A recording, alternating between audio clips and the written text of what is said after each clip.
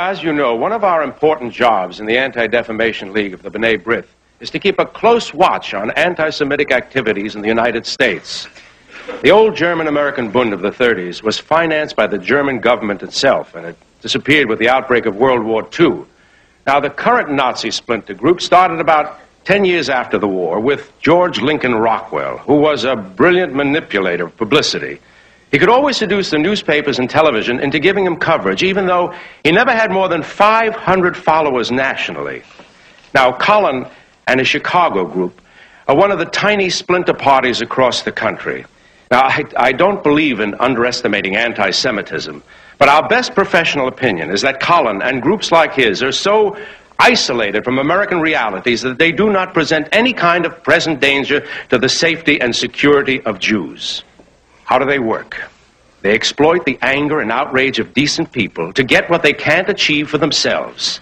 Attention, publicity. They create trouble to get in the newspapers and on television. Now, over the years, we have developed a tactic to deal with this. Quarantine. Our advice to Jewish communities is to refuse to give them the confrontation they want. When they show up with 15 or 20 of their shabby ersatz stormtroopers, turn your back. Don't give the television camera anything exciting to take a picture of. The worst thing you can do is to give them a platform, national exposure to spread their anti-Semitic garbage. That's about it. I'll be glad to answer any questions about developing a game plan to deal with this situation. Thank you.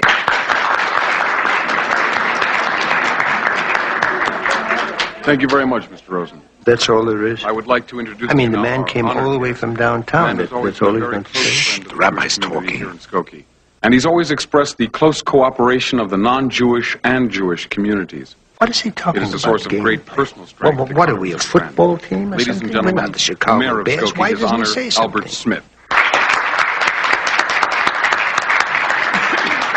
Thank you, Rabbi Steinberg, Mr. Rosen. Ladies and gentlemen, I want to make something absolutely clear to all my Jewish friends here this evening, and that is that your Christian neighbors here in the village of Skokie hold hoodlums like Frank Collin and his ilk in the utmost contempt. We share your outrage and your concern, and we intend to act in utmost good faith to assure the safety... Excuse me. ...and the protection... I beg your pardon. I would like to ask a question. Well, yes, sir. I'd be happy to answer any questions you might have in a moment or two. However, there are... With respect, Your Honor, not you. The other one. The one from the Chicago Anti-Defamation. I think we should hold all questions for Mr. Rosen until... He just said that he would be happy to answer questions. I'm sorry if I'm out of order, but I do have a question. No, it's all right. It's all right. I'd be happy to defer a question to Mr. Rosen. Go ahead, sir. Ask your question. I am Max Feldman. I am the president and founder of Precision Fabricating Incorporated, which is located here in Skokie on Springfield Boulevard. I just want to tell Mr. Rosen from Chicago that what he said went straight inside me like an echo. If you have a question, Mr. Feldman... I kept saying to myself, Max, somewhere I heard that speech before. But not here. Not in Chicago, not in America. But where did I hear that speech? I heard it in Germany. They came from the big city. Very fine, professional men, all members of the national Jewish organizations. I was very young, but I remember what they said. Nazis, stormtroopers, hoodlums in the street. How many are there? A handful? They're just petty criminals. Don't pay attention. Go home, they said. Close the doors. Pull down the window shades. Don't look. Nothing will happen. Quarantine. They talked about quarantine. Strategies, game plans, tactics. I don't mean to offend you, but there was then a Mr. Rosen who said there are no danger to the safety and the security of the Jews. So my question to Mr. Rosen is no. No, Mr. Feldman, no. Mr. Feldman, please. There'll be plenty of time for comment from the floor, and we do have outside guests. You know what this is? A tattoo. a number. 24, 36. It's a concentration camp number. Do you know what that meant? Can you know what really happened? Can you know what the swastika was? Can you know what is a Nazi? Mr. Feldman, I understand. Believe me, there is no way of minimizing or arguing with the personal pain, the tragedy and suffering of people who have come through the Holocaust. I am trying to recommend a practical, proven tactic for today's reality. No. I came here to sit, to listen, not to say anything.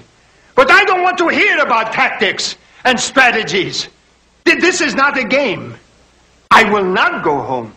I will not pull down the window shades. Not this time. Not in my own town, where I made it business and a home, where I raised my child. If a Nazi marches here in Skokie, you can believe me, I will be there. I will be there with baseball bats, with a gun, with anything. I will be in Skokie with the Nazis on Mars. Please. Mr. Feldman, I understand your feelings, I assure you. Who could be a Jew and not understand? But I won't condone any call for violence. Forgive me, I mean no disrespect for the sufferings of Jews. But we cannot sink to the level of the Nazis themselves. Rabbi. The Jews, in particular, must always depend upon the protection of law. Rabbi, you don't know. You are a young man from Cincinnati. What do you know? Feldman is right. The whole tactic of nonviolence as developed by Gandhi. Excuse me. I don't have to hear from a yeshiva book about Mahatma Gandhi. You weren't there. You didn't see it happen. We did. We saw our mothers and fathers murdered. Children beaten to death. That's right. We saw it. In my family, there is nobody. A cousin in Tel Aviv. That is all. My mama, my papa, my brothers and sisters, my uncles, my aunts, my cousins. Nobody. You want us to walk into the gas chambers again? Is that what you want? I am an old man, but I would fight. I don't care if I drop dead from my heart. Who are the police? The police are going to let the Nazis march in this America? Please, look, we're all on the same side. The only question is, this is a matter of handling a very complex and sophisticated problem in a practical way. Believe me, we have had experience. The most effective way of handling this is to quarantine. Ladies and gentlemen, please, one at a time. Rabbi, I am telling you, and Mayor Smith, you want to avoid violence? I'll tell you how. If you want no violence, keep the Nazis out. Because if they march here, if they bring the swastika here, I swear to you, nothing, there is nothing will keep me from fighting. In the memory of my mother, the Nazis will not march.